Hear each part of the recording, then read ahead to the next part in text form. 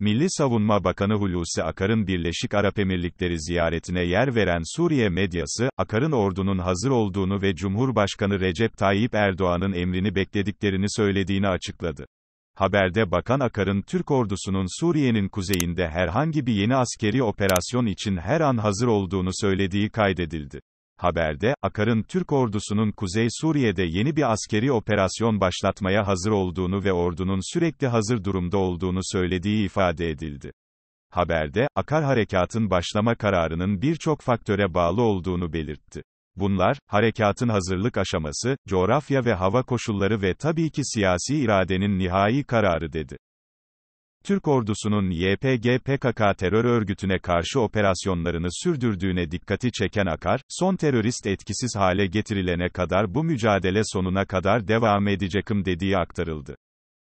Öte yandan Rusya'nın Ukrayna'ya karşı başlattığı savaşın 97. gününe girildi. Ukrayna Genelkurmay Başkanlığı, Birleşik Kuvvetler Operasyonu tarafından Donetsk ve Luhansk bölgelerinde savunma operasyonu yapmaya devam ettiğini açıkladı. Rus ordusunun tüm savunma hattı boyunca saldırılarını sürdürdüğü aktarılan açıklamada, işgalciler, Donetsk ve Luhansk bölgelerinde 46 yerleşim yerine ateş açtı, 33 konut binası, bir okul, bir kreş, bir hırdavat santral, bir termik santral ve bir dükkan dahil olmak üzere 39 sivil tesis hasar gördü. Saldırılarda en az 3 sivil hayatını kaybederken, 7 kişi de farklı derecelerde yaralandı denildi. Birliklerin Rus ordusunun 8 saldırısını püskürttüğü aktarılan açıklamada, 1 tank, 4 topçu sistemi, 5 zırhlı, 2 askeri aracın imha edildiği belirtildi. Doğu Operasyonel Taktik Grubu sorumluluk alanında 50 Rus askerinin öldürüldüğü, 1 tank, 1 BMP, 3 havan, 1 insansız hava aracı yok edildi. Diğer yandan Ukrayna ordusu tarafından Rus ordusunun tank ve zırhlı araçlarının toplandığı bir üs yok edildi. Rus üssünde bulunan çok sayıda tank ve zırhlı araç topçu atışlarıyla imha edildi. Rus medyası, Bayraktar TB2 insansız hava araçlarının yeni versiyonlarının Ukrayna Silahlı Kuvvetleri'nde hizmete girdiğini iddia etti.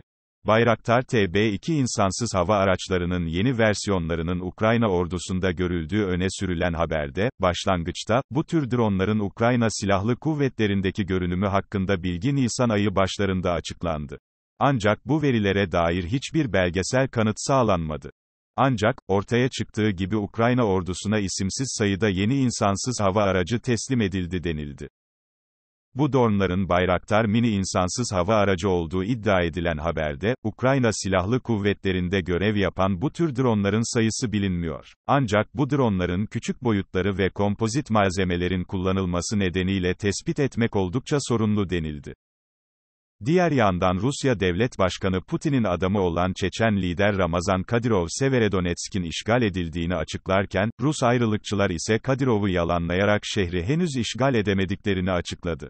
Rus Avia Pro gazetesinde yer alan haberde, Severodonetsk'in Rusya tarafından işgal edildiğine dair açıklamalara rağmen, Ukrayna Silahlı Kuvvetleri'nin şehrin konut gelişiminde bir yer edinmeyi başardığı belirtildi. Sözde Luhansk Halk Cumhuriyeti milislerin temsilcisi Ivan Filiponenko, birliklerin şehrin eteklerinde Ukrayna ordusunun savunmasını kırdığını, bölgede mevzilendiğini belirtti. Ancak Ukrayna Silahlı Kuvvetleri'nin Severodonetsk'te büyük topçu atışlarının gerçekleştirildiği bir yerleşim bölgesini kurtardığını belirten sözcü, Ukrayna Silahlı Kuvvetleri'nin direnişinin ne kadar güçlü olduğu bilinmiyor. Ancak Severodonetsk, Donbas bölgesindeki kilit şehirlerden biri olarak kabul ediliyor. Bu bağlamda, Ukrayna Silahlı Kuvvetleri'nin destek olmadan bölgede uzun süre dayanamayacağı oldukça açık olmasına rağmen, burada oldukça uzun süren savaşların başlayabileceği varsayılmaktadır dedi. Ukrayna Genelkurmay Başkanlığı, Rus askerlerinin, ERSİN bölgesindeki Nikolayevka yerleşim yerinde ağır kayıplar verdiğini ve geri çekildiğini bildirdi. Başkanlıktan yapılan yazılı açıklamada, Rusya'nın Ukrayna'ya açtığı savaşta yaşanan gelişmelere ilişkin bilgiler paylaşıldı. Açıklamada, ERSİN bölgesinde Nikolayevka yerleşim yerinde şiddetli çatışmalar çıktığı, Rus güçlerinin bu çatışmada ağır kayıplar verdiği ve bu nedenle çekilmek zorunda kaldığı belirtildi. Öte yandan Rus ordusunun, Dnipro bölgesindeki Sloboyanki yerleşimi yönünde saldırıya hazırlanmaya devam ettiği aktarıldı. Diğer yandan Rusya'nın Ukrayna sınırındaki Kursk bölgesine ilave askeri birlikler konuşlandırılacak. Yerel vali Roman Starovoyt, personel, topçu ve füze rampalarının çoktan bölgeye ulaştığını söyledi. Amerika Birleşik Devletleri Başkanı Biden ise Amerika'nın Ukrayna'ya, Rusya'ya ulaşacak kadar uzun menzilli füzeler göndereceği iddialarını yalanladı.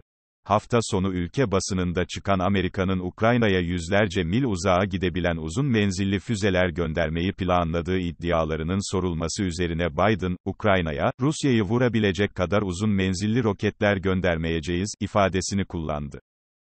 Amerika Birleşik Devletleri basınındaki iddialarda Ukraynalı yetkililerin uzun süredir çoklu roket atar sistemi adı verilen uzun menzilli füzeleri istediği, Amerika Birleşik Devletleri yönetiminin ise bu konuyu değerlendirdiği öne sürülmüştü.